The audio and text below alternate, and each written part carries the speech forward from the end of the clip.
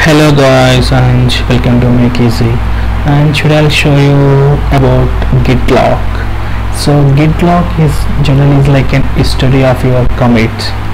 It may be in different branches or it may be different users. It's depending upon the project.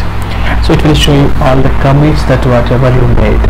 So let's say for any example that I have this project. So I'm going to see now the history of this project. So git log. So the git log will pretty much it will display the commit, hash, and as well as the author. So author in the sense we have the committed and as well as the date. So date and the commit message. So the four things it will display. So the commit hash and author the person who committed, and date when he committed, and the commit message. So and also you can also visit the documentation of the git. You can find the couple of ways to see the list, the history. That I will explain you few things that I'm mostly using git log. So iPhone 20. So means I need last 20 commits. I don't want to see the whole list of commits. So now I can see only the last 20 commits itself. That's it. So and also few times I want to see the changes between the commits. Like first between the commits I want to see the changes in the files. What the files, I can maybe changes in different files, but I want to know what the changes made in the files. So I use the command called git log -p. So it will tell you the changes also, not only the messages and author and date. It will give you the file names and their paths and the changes.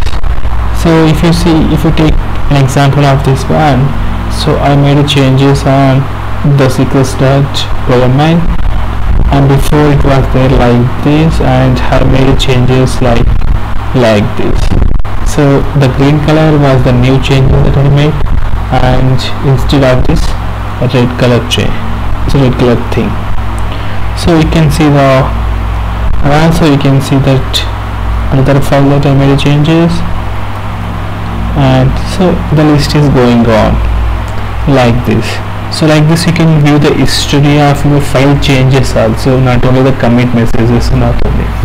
And you can also visit the documentation of the git to explore something more, and use the number and start date, end date between two dates that you can select, and so maximum count number of commits to output. So if you want to skip, so you can also use after 2 days ago, something like. So I think so the git log 2 days dot ago. Now I have to use after. So there is no commit. 2 days dot ago. So let's see, for 1 week ago I made any changes on this. Yeah, 1 week ago I made few changes. So you can see the commit messages.